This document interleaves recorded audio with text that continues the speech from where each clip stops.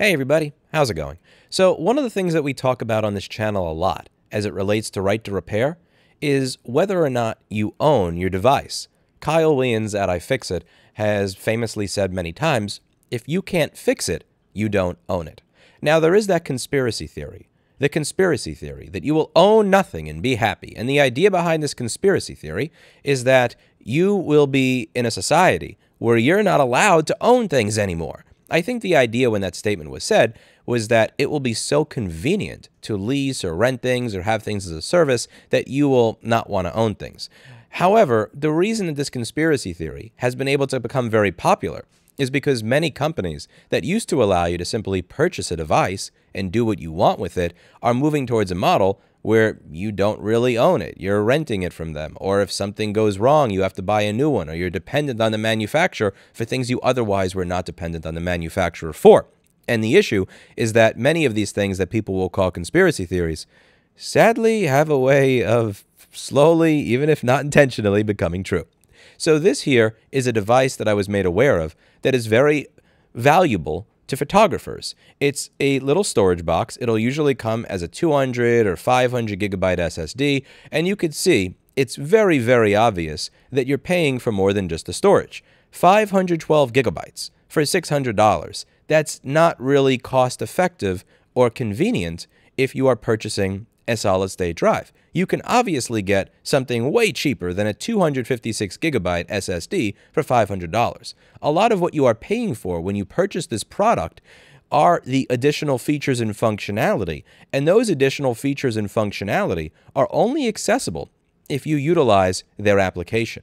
And in this article, what they say is that this device that was launched via Kickstarter about 6 or 7 years ago is no longer making the application available. It says the device used a smartphone app to make it easy for creators on the go to back up, view, edit, and share without having to lug a laptop around. Following the success of the device, they launched a second one, and it seems like the application is no longer there. So it says here, the gnarbox app has disappeared from the Apple App Store, making it so owners of the device can no longer use all the main features they purchased it for. This also presents an unforeseen problem for new customers because this is still in stock on gnarbox's website, so they are still selling this.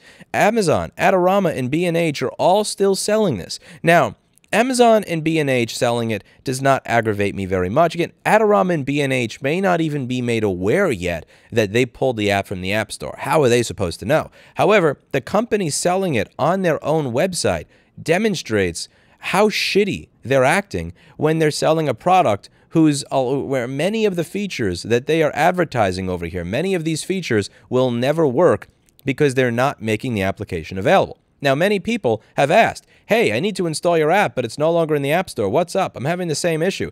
Let's chat I need an app. And all these people are saying they need the app, and they're not getting it. Now, it says here that the social media accounts on LinkedIn, Instagram, Facebook, and Twitter have had no activity since early November. The company's online support system is offline.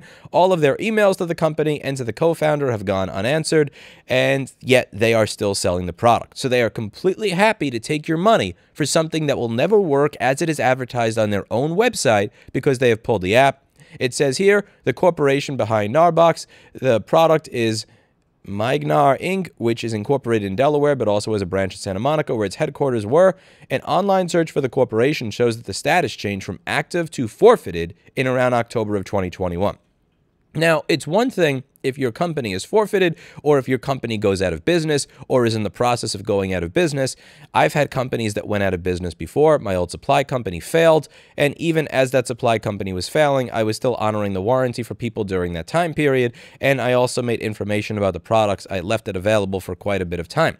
If you created an app that is necessary to use a product, how are you still going to sell that product and continue to collect money of the sale of that product while simultaneously not making the app available? What is the cost to you to make that app available? What is the cost to you to just make this available on GitHub or something else so that people can get access to it so that they can use your product? I get that if you're using an iPhone that you're semi-screwed because unless you jailbreak an iPhone, you're kind of stuck installing the app via the App Store. I don't know what kind of arrangement I have there. But for, other smartphones, other platforms, other anything else. This really sucks, and it really does beg the question of who owns the product. If you purchase a product that's supposed to have, again, one-touch backup, automatic organization, an application for your workflow, the ability to decode all these different video and photo formats, and you don't make the app available anymore, but you still sell the product, who owns it?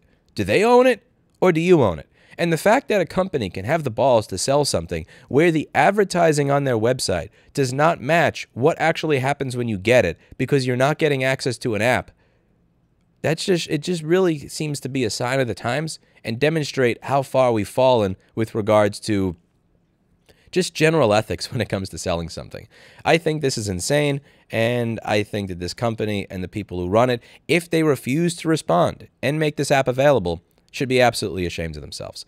Let me know what you think in the comments down below, and what do you think of this? Again, what do you think of buying a product where the use of that product is dependent on an app that does not come in the box? Because you have to understand, even if a company goes out of business, when you're purchasing a product where a floppy disk or a CD-ROM comes in the box with the software that is necessary to utilize the device, you could at least feel somewhat secure in the fact that it will be usable as is.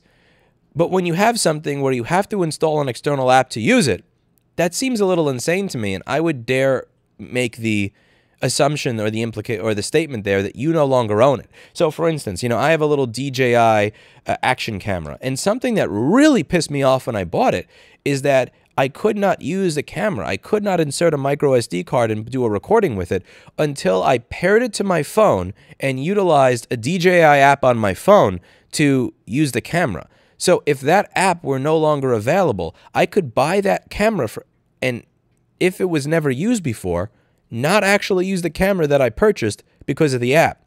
And this is something that I think is going to become more and more important as this becomes more and more prevalent amongst more and more companies. Let me know what you think in the comments down below. I'll stop rambling. That's it for today. And as always, I hope you learned something.